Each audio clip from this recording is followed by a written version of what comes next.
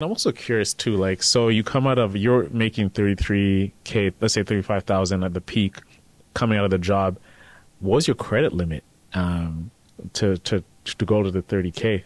Oh, I had like multiple credit cards. You had multiple credit cards. Eh? Yeah, I have really good credit. I've always kind of, I had like a boyfriend for quite a bit of time, and he didn't necessarily have the best credit, so he would like finance a lot of stuff under my name, which really built my credit. He paid it all, so like, yeah, shout out to him for that one thing. But like, yeah, he financed a lot of stuff, like furniture for a whole house, things like that. So I had like really good credit. You got points too?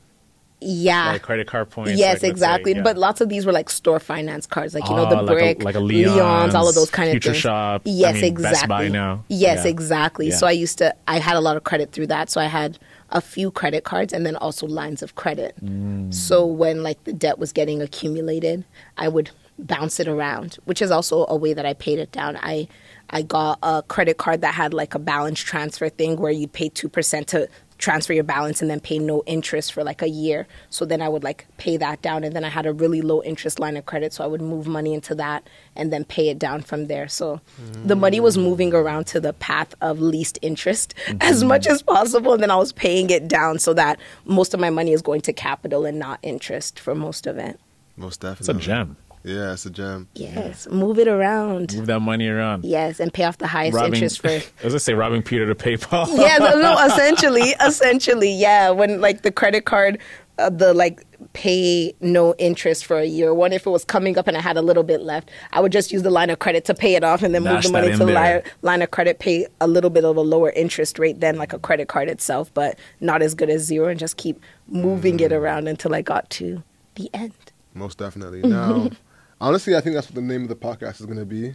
You know, I quit my job with no savings. Here's what happened. Name of the podcast. Right? The Wild West. That's just going to go viral. Yeah. So, you know, I think you brought up a great point here, like on how to like move around money. So how many credit cards did you have? At that time. At that time. I had an RBC one, then a BMO one. Did I have a RBC, BMO? I think 2 at that time. Yeah. Did you have like an out plan of like, let's say an Excel sheet of like different things of like what you can do? Like because I think a lot of our audience, they might be in a similar position. It might not be 30K, but 15K. But what are some practical steps you can share with people to move money around to pay debt?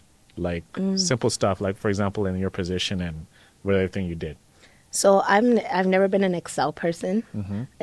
And I'll say I have more gems now than I did in the midst of it. Yes. It was just kind of vibes. But you're going with the flow. Yes, I was just going with the flow and moving. Blind faith. Like I believe in walking off of the edges of cliffs and landing in purpose. And I think that's like the story of what I did. Not for everybody. Not for everybody, but I'd say really figure out how much you owe.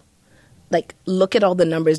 It's like, because at some points I would look at maybe my BMO account to go pay something, and I'd see like, oh, 25,000 or like 18,000. And then I just close it. And then maybe when I'm in RBC, I'd see that. But I wouldn't necessarily add it all together to see what it all is. I'll just kind of sheepishly look at it as I'm trying to avoid it. Bring it all together, look at it for what it is, because if you don't see it fully, you're not even going to be able to acknowledge how high the mountain is that you need to overcome. And look for those accounts, like look for the low rate. I think right now MBNA is an online bank that offers that credit card transfer. Tangerine also has a MasterCard that offers that credit transfer. BMO has it every so often. Those are 3 Canadian banks that have it. I know Citi Financial in the States also offers that credit transfer. Look for that. And if you have good credit and you can also get a line of credit with a really low interest rate, also look for that. You know, try to get your money to the path of least interest, and whatever is still stuck in the high interest space, pay that off first. Because especially with adding a new credit card, I remember MBNA only gave me like $4,500. Yeah. Even though my credit's good, but they're new, they have no rapport with me, they're not going to give me a lot. I moved all of that, like I maxed it, because if I'm paying 0 interest on $4,500, that is a lot of money to not have to worry about. Even if I'm just chucking in $20 a month into there, and I can move like maybe $300 into something else, you know? So find it and be honest with yourself. Yeah. Until you're honest and you acknowledge, then you can move all the things that you've swept under the rug, look at it for what it is, and start like chipping away at it. Because at the end of the day, it's dollar by dollar, but consistency compounded over time will get you to where you want to be. Absolutely. Absolutely.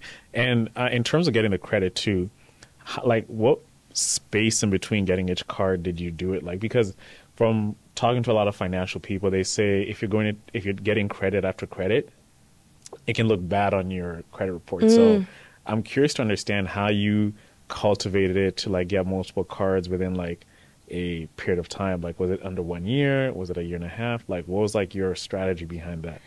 Actually, luckily enough, the only one that I really had to apply for was the MBNA because, as I said, I had my baking business. So because I had my baking business, I had opened a Tangerine account, like just a free checking account with Tangerine, because I wanted like my money going to different places. So like my Treats by Toks, whenever you paid it, e-transfer would go into that account. So because I already had that credit history with them, they just pre-approved me for a credit card and a line of credit.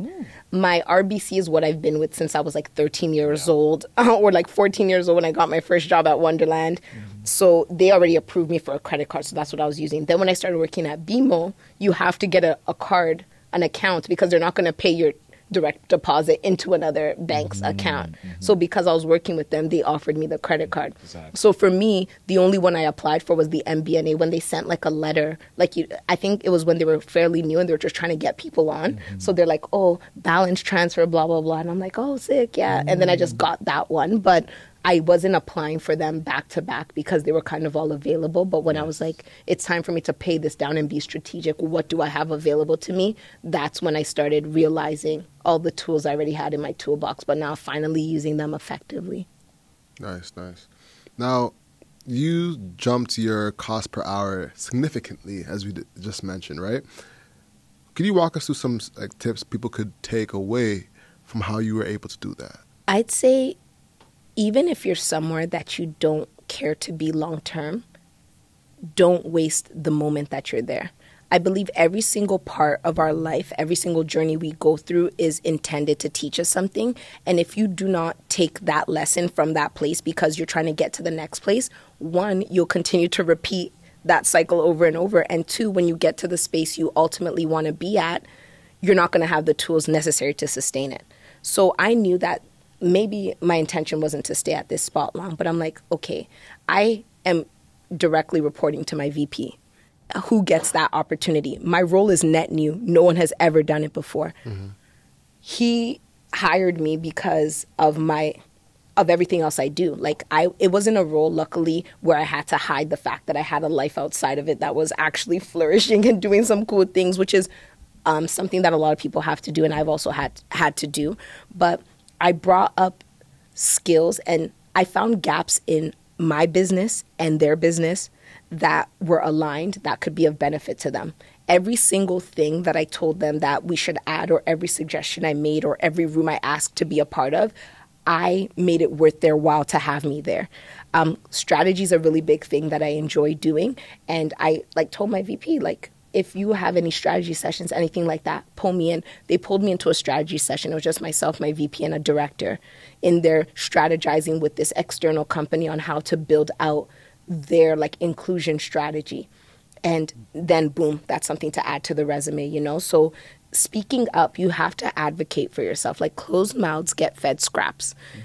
Eventually you're going to be so hungry that you're going to pick up everything that's left. But if you know what you want and you go in with confidence, and you're going to make those people who are going to put their name on the line for you look good, you're going to get everything you want, So I was like, I'm going to be here. I don't know how long I'm going to be here, but I'm going to make it worth every single moment of the time. And when I leave, they're going to adore me because I'm going to leave a legacy behind. And I'm also going to go away with all the tools required to get me to my next level.